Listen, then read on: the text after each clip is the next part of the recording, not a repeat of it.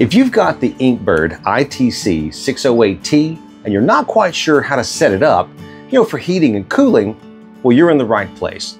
In this video, I'll walk you through the two ways to use it: a super simple single probe setup and the advanced setting using both probes for more control over your space.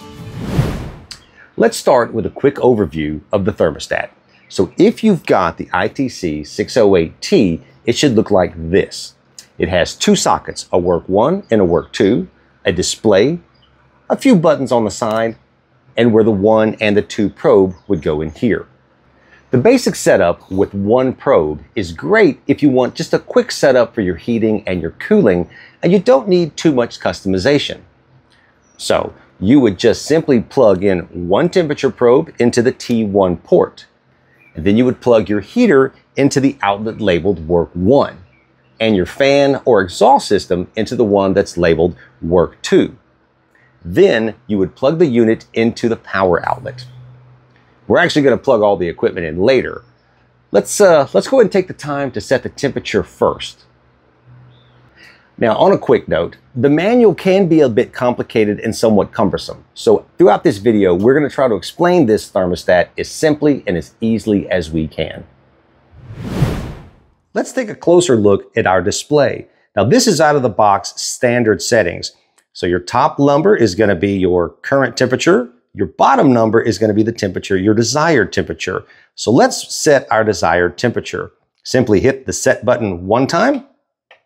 It'll start to flash. You can adjust the temperature up or you can adjust it down. We're going to go to 70 degrees. Now that you've got your desired temperature, hit the set button one more time. Now you're set at 70 degrees. Now let's go a little further and go deeper into the main menu. Simply press and hold your set button. Now we're in the main menu. We're representing our set temperature. Hit it one more time. We'll go into our heating differential and our cooling differential. Now we'll go into this in a little further detail here shortly. To get back to your main menu, you want to hold and press the main button. Now we're back to our main menu. Okay, so let's take a moment to explain the heating and cooling differential, because the manual can be a little complicated. So briefly put, the heating differential is going to be the heating range that you set for your heater to turn on or turn off. So our temperature is set at 70 degrees. We have a heating differential of 10 degrees, meaning our heater will allow the temperature to drop 10 degrees before it engages the heater to raise our temperature back to our desired temperature of 70 degrees. The cooling differential is the exact opposite. Our cooling differential will allow our temperature to raise 5 degrees, that's what we set it at, before our cooling apparatuses kick on to lower our temperature back down to our 70 degrees. So pretty straightforward if you step back and look at it. Now let's go over a few additional features in the menu. Simply hit your set button, which will bring you back to the main menu. So we're going to toggle from our set temperature into our heat differential, our cooling differential, right into our alarm high and alarm low. The high alarm and the low alarm, these you'll be able to set the temperature ranges of which you want to be notified if the temperature gets a little too hot or it gets a little too cold in your greenhouse. Then we get into our compressor delay. If you have a compressor, say an AC compressor, you can set the delay so that you don't burn up your compressor. Nice feature. Then we'll go into our temperature calibration. If you have multiple thermostats and you notice that they don't quite have the same reading, you can go in here and adjust these temperature settings to set all your readings to be the same. Then we'll get into our settings as far as Celsius or Fahrenheit. Now we have it at Fahrenheit, so we're going to leave it there.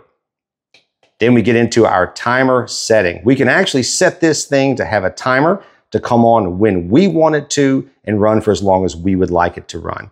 So a pretty neat little feature. Now, once you've made all your adjustments, to lock in and save your settings, simply hold the set button and it'll bring you back to your main display with all your settings recorded and saved.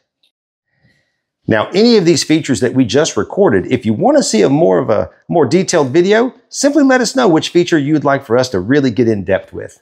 Now that you've set your heating and cooling differential, let's verify that. Utilizing your two toggles, you can simply go up for your heating differential and use the down for your cooling differential. Now, the challenge with this one probe setup is that it doesn't handle the temperature range very well. Sure, it can widen the heating and cooling differential, but it still is not ideal. Okay, so for example, let's say you're totally fine with a range between 50 and 70 degrees. You'd set your temperature range at about 60, and then set both the heating and the cooling differential to 10. So that way, the heater kicks in right around 50, and then it stops heating once it hits 60. But on the flip side, the fan kicks in at 70 and cools everything down until it hits about 60. But here's the issue. You may not really need heat the whole greenhouse up to 60. Maybe you'd be fine with 50 at night. So then in the evenings, you may want to keep some warmth in instead of cooling the greenhouse down to 60. Just to save some energy on heating.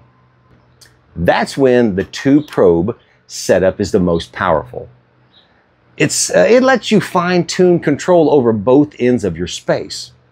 All right, now let's talk about how to actually do that with both probes to monitor different parts of your space and to control heating and cooling separately. So once we insert our secondary probe, you can see that our readings immediately change. Now we have both current temperatures reading on the top and the bottom. Now with this point, you might be wondering, where are my set temperatures? Well, just like we did before, simply hit your set button. If it's flashing on the top, that will be your probe 1. It's flashing on the bottom, that will be your probe 2. So just for giggles, let's change the temperature just a little bit. Drop this one to 76. Previously, we had toggled between the heat differential and the cooling differential. Well, with two probes, you can toggle between your set temperatures of probe 1 and your set temperatures of probe 2. So a little bit different, but pretty much the same feature.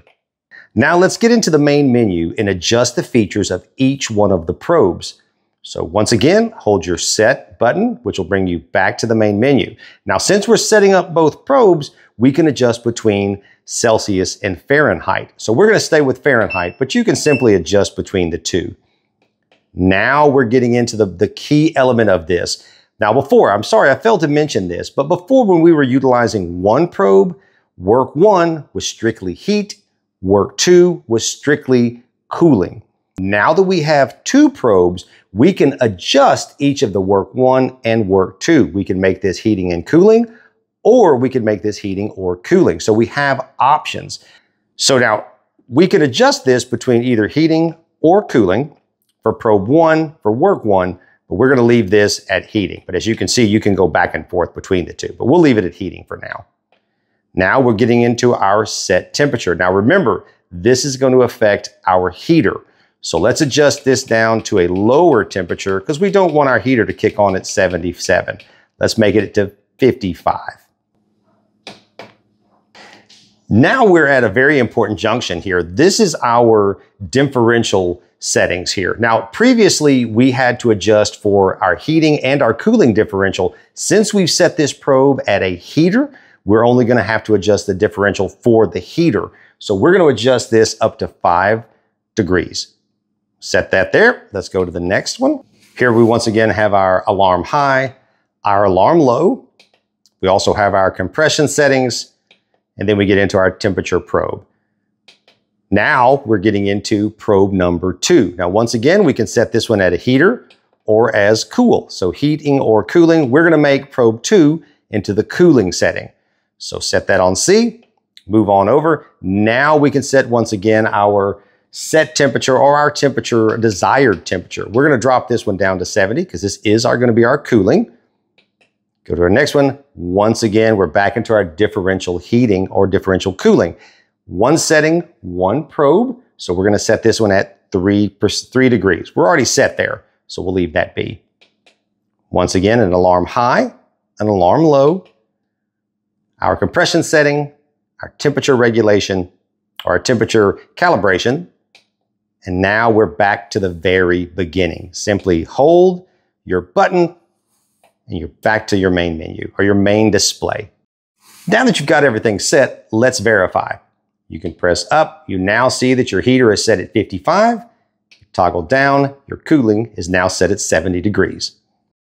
Now, one quick way to verify what mode you're in will be by utilizing your indicator lights. Let's separate our probes. So probe 1 we're using for our heat. The light is lower at the bottom. If it was going to be cooling, there would be a light indicated higher to the top. Now let's look at probe 2. Probe 2 has a light that's higher at the top. That's for cooling. If we were using heating, the light would be lower at the bottom. So just a quick little indicator of what mode you're in. All right, a little complicated, but I hope that helps. Let me know in the comments if you have any questions about the setup. Thanks for watching, and we'll catch y'all later.